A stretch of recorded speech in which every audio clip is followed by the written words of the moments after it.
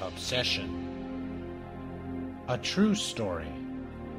The unfolding of a very complex process of obsession, with its main roots planted deep in the mysterious soil of past incarnations, with many implications projected into the future of those involved.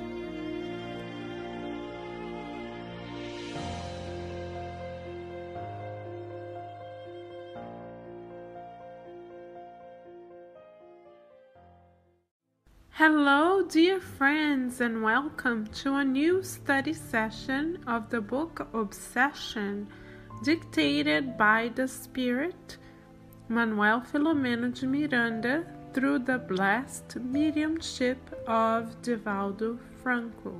Last week, we saw how many beautiful blessings the practice of the God at home can bring to a family. We saw that the Santa Marias have begun to renew their hearts to allow the presence of our Master, Christ Jesus, to illuminate every aspect of their lives. We could say that they are now feeling alive for the first time.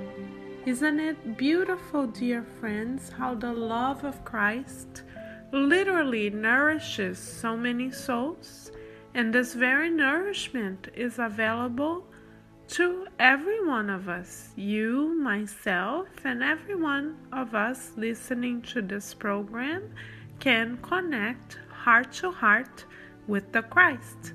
Christ also has Facebook and WhatsApp, in a manner of speaking, and the only password that we need is the password HEART, H-E-A-R-T.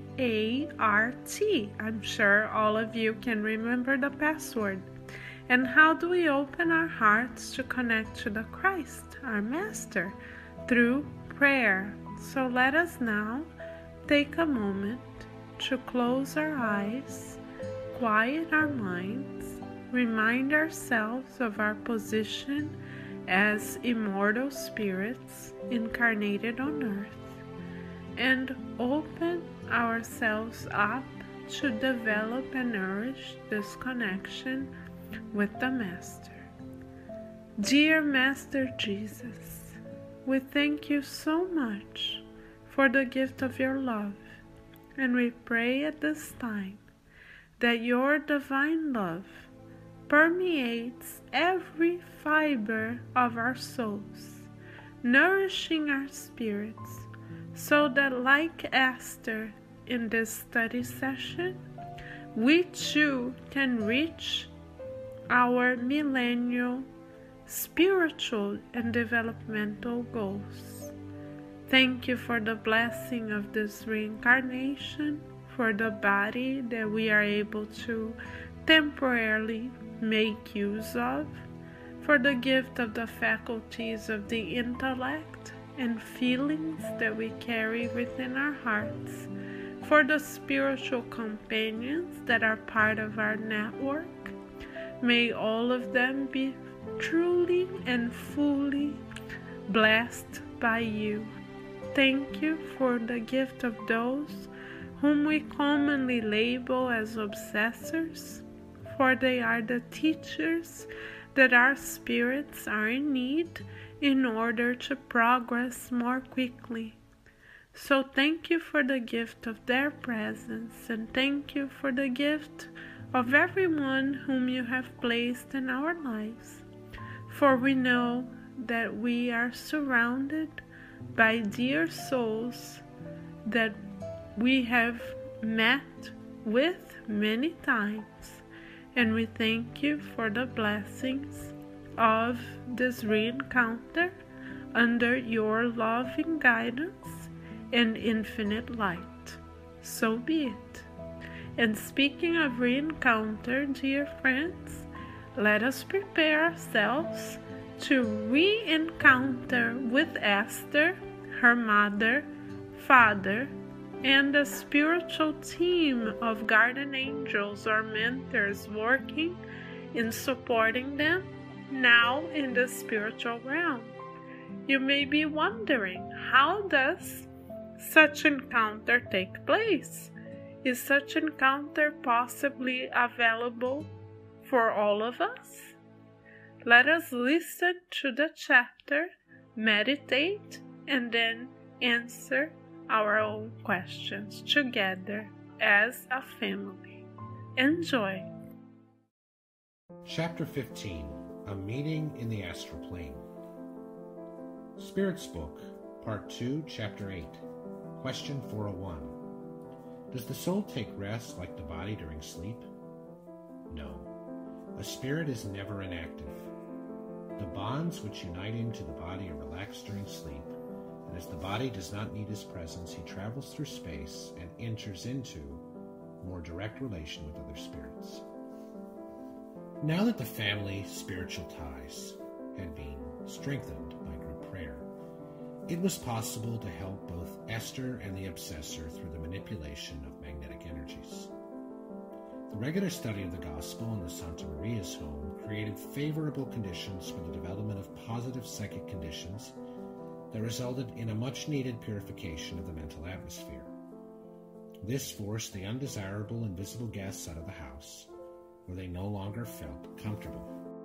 Taking advantage of the new emotional disposition that had changed the couple's psychosphere, we returned to the house that same evening, when Esther's parents were sound asleep, a condition that would make astral projection possible.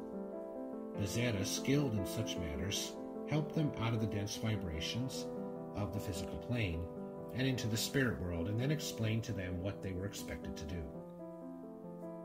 We're about to engage in serious superior commitments, he told the surprised incarnates. Every realization asks for careful planning if we are to succeed.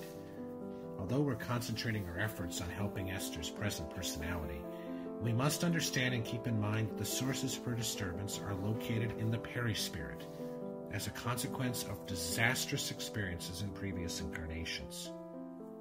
Her present parents were her partners in past errors, and as such they are, in a way, responsible for her present drama. There's no suffering without a previous cause. We resort to divine protection, of course, but we should not expect to work out miracles, for there are no miracles that would result in the abrogation of divine laws to confer upon us a privilege we do not deserve. Miracles are accomplished through hard work carried on patiently. The fruits will be reaped in due course. Bezerra paused for a few moments, as if to weigh his listeners' interest. They looked surprised and anxious, but showed intense inner joy and great expectation.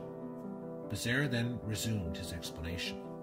We plan to take you to visit Esther in the expurgatory cell she's now occupying, but we must renew our mental energies first, since any emotional imbalance will disturb the girl and affect the visiting group. You must consider not only your daughter victim, Bezerra went on, but also the victimized criminal, who is also needing help and protection. He needs love as much as any of us. Our rescue task involves both who suffer and those who cause suffering. Suffering is a blessing and a way to spiritual ascent. It is the service entrance through threshold we cross seeking higher planes of life. To serve is a way to liberate ourselves from past errors. As if to encourage his listeners, Bezerra concluded, we shall be protected by the strength of prayer, and we must keep our minds alert so that the natural contingencies of the service we must render do not find us out of balance. Let us renew our hope and give ourselves up to service. Our young lady will not notice us at first because of her prolonged state of mental disturbance, but she will need some time to readjust her psychic faculties damaged by the long pressure of negative vibrations. The first approach will lead to a better and deeper relationship. The instructor paused. To us, discarnate spirits well used to such tasks, the instructions were quite clear and precise. Esther's parents, however, should only register bits of information. Besides, the sudden shift from their beautiful apartment to the depressing environment of the hospital grounds left them little perception because the entire phenomenon was new to them. After the necessary arrangements had been made, magnetic energies were applied to the Santa Marias so that they would recover conscience and sight only after we had arrived at the hospital premises. Becerra had appointed 2 spirit nurses to remove all frivolous entities not personally related to the case from the room, so that the surroundings could be properly prepared. The 2 nurses had arrived there a short while before us and had done their job. Nevertheless, when we walked in, we still found a terrible miasma filling the air, and a pernicious viscous substance derived from the negative spirit influence lingering about. We made new magnetic arrangements to protect and defend the small room from the perturbed entities who still roamed around, and then placed the parents near their daughter, who slept restlessly. Becerra said a prayer, which filled us with positive vibrations. The gloomy room gradually began to be filled with a diaphanous light that disintegrated the noxious elements that pervaded it. Becerra approached Esther and gave her some dispersing passes, and dislodged the obsessor, whose mind, on its turn, was controlled by other powerful inferior entities away from the hospital. Suddenly, the ignorant and irascible obsessor found himself bound by magnetic energies manipulated by our instructor. Taken by surprise, he shouted out blasphemies and threatened to destroy the girl in order to take revenge on her father. Becerra was undisturbed by the scene, equally free from unjustified pity or negative impatience. He absorbed himself in the task of helping Esther out of her physical body, to meet her parents in astral projection, wherein she would receive enlightenment on her situation. This meeting would be the first step towards future undertakings. In order to bring Esther into the astral plane, Becerra worked upon her cerebral and coronal centers, from where they flowed disintegrating fluids, which had been concentrated and vitalized there since the beginning of the obsessive process. Esther's spirit came out of her physical body as a perfect copy of it, showing the same weakness, the same pitiful appearance, and sloppily dressed in tattered garments. Since she could not adjust her spirit body because of her mental derangement, it reflected the same conditions as her physical body. The reverse is also true. A higher spirit entity, though incarnate in a deformed body, is able to present himself in the spirit world, when in astral projection, with a harmonious and luminous form, because his trained mind can avail himself of the spiritual progress and moral achievements incorporated in his psychosoma. As a result, his spirit form will show beauty, lightness, and perfect balance. As soon as Esther awoke from the hypnotic sleep the obsessor had put her into, she recognized her parents and threw herself into her mother's arms. Tears of joy ran down her face. Colonel Santa Maria, a very anxious man, put his arms around his wife and child, releasing his long-repressed love and pain. "It's a dream, Mother," explained the girl. "It's a heavenly dream, Father. God, oh God, do not let me wake." Donna Margarita, having a sharper sensibility, could register the mental influx of Becerra's powerful mind. Using a telepathic process, our instructor directed the mother to tell her daughter what she needed to know and learn. "Yes, my dear," said Donna Margarita. "It's a lucky dream in the middle of a long nightmare. A dream that will become a reality when we've atoned for our errors and met our duties. We'll wake up tomorrow, but a fleeting remembrance will still remain in our memories, and like a soothing balm it will lighten our despair and equip us with courage to face the future." She made a brief pause, as if wondering at the words which flowed easily from her lips without any conscious effort. The anticipated joy of a hopeful future of health and peace soothed her heart, and she proceeded, "We have all suffered. Away from you physically, but close to your suffering soul, we grew older, your father and I. Our happiness waned. Our lips stopped smiling, and we approached the borders of impending disaster. But in the most crucial moment, Jesus invited us to renew our ways. We're starting on a new direction now, anticipating future joys. The pride which blinded us, the selfishness which consumed us, the distress that intoxicated us, gave way to a humility that liberates, a hope that stirs, and a joy that sings blessings to our souls, now retired into themselves in prayer and meditation. We've just started to learn how to love, and the love of God our Father is already bestowing heavenly gifts upon us. We must still drink up our cup of sorrows will make us strong enough to dry up the tears and heal the wounds of the one who's causing our ordeal. But why do I suffer so much, Mother? Asked Esther. What have I done to have been torn away from my home like a criminal and then thrown into this odious dungeon? I can't go on. There was an urgent, almost savage plea in her questioning. Her physical body, lying in bed, was covered with cold, sticky sweat. Tears ran down her bruised, dirty face. At the same time, her spirit form was cuddled up in her mother's arms, crying like a frightened child. Donna Margarita understood her daughter's intense suffering, and her courage began to wane. The alert Becerra restored her spiritual strength with the superior vibrations of his thoughts. The sensitive lady immediately reacted positively, readjusted her mental balance, and answered calmly, "Everything that happens to us comes from ourselves. We are the immediate or remote agent of every lucky or unlucky event that affects our lives. The fact that we sometimes do not know the reason for an incident doesn't change its reality. What we ignore now will be clear to us in the future. If we wait patiently, we shall be enlightened in due course. We must learn there's no injustice in God's laws. Everything obeys the law of cause and effect. The evildoer, the lawbreaker, the disturber of natural balance, and the betrayer of love dwell within the victim. So, let's not worry about the whys, but let's think about how to act so we can liberate ourselves from pain and adjust ourselves to the divine conscience. The important thing now is to trust God."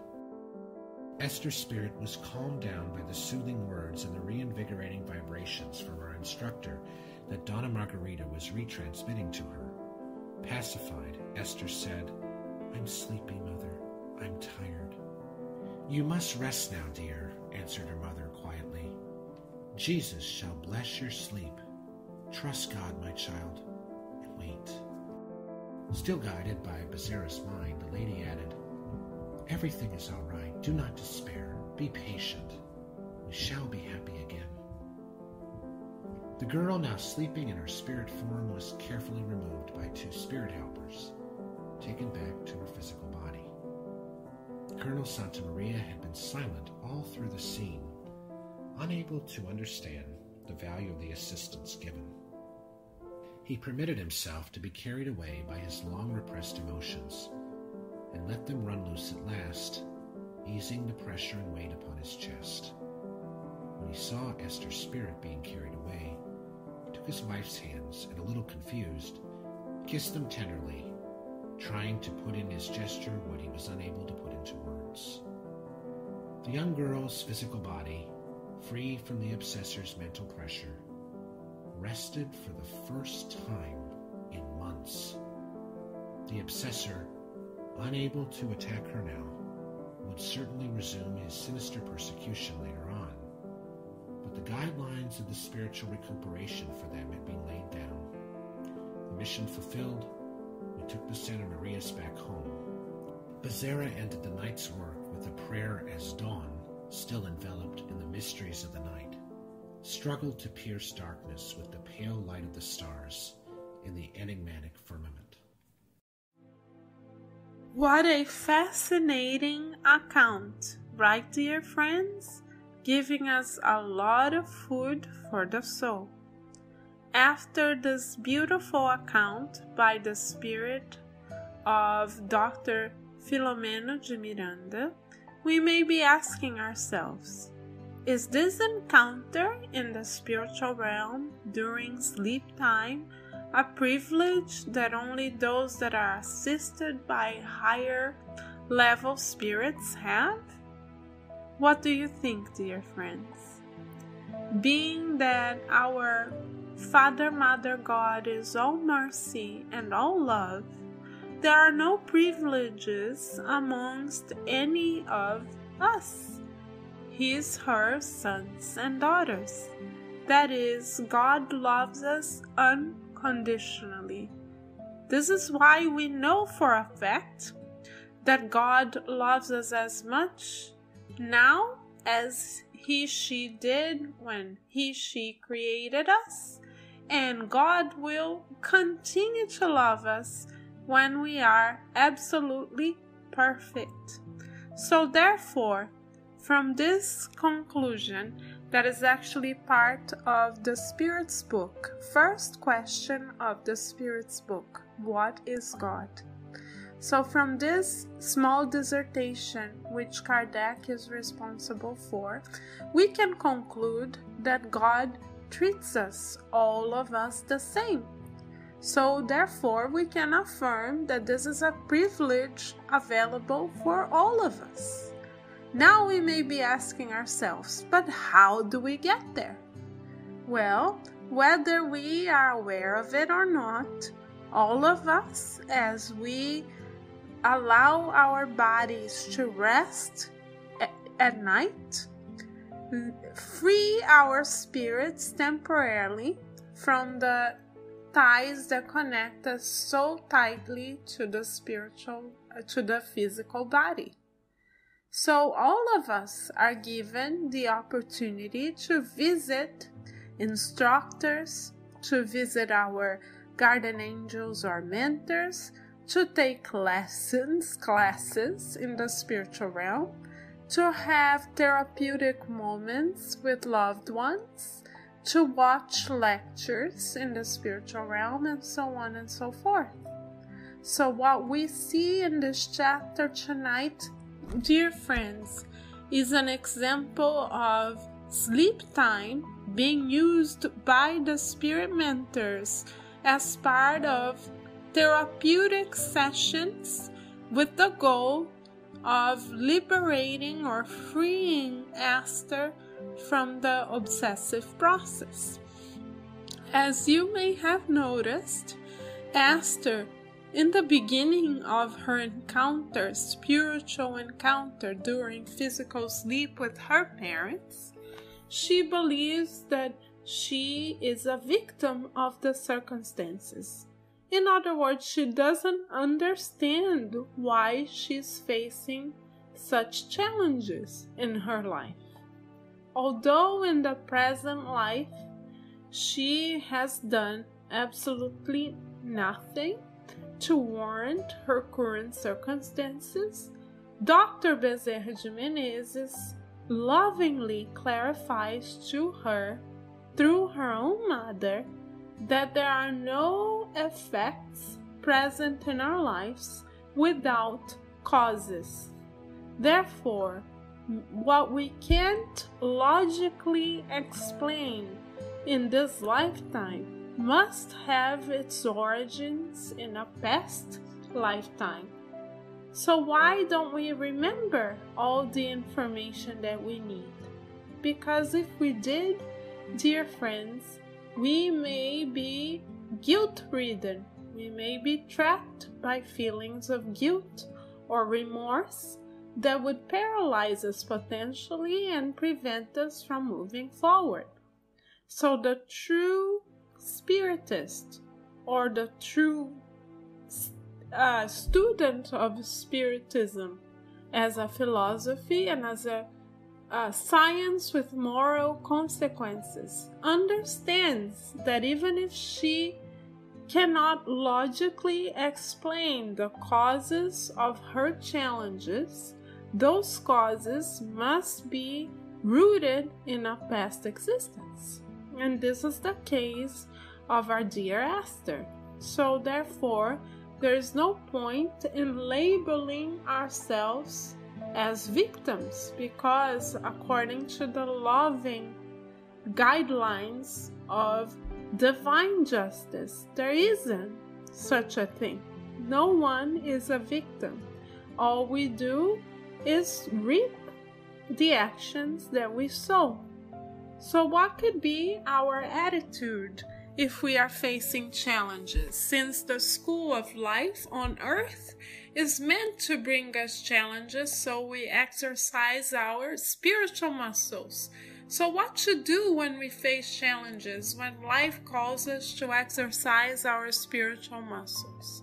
We need, and we shall strive together, myself included, to improve our attitude.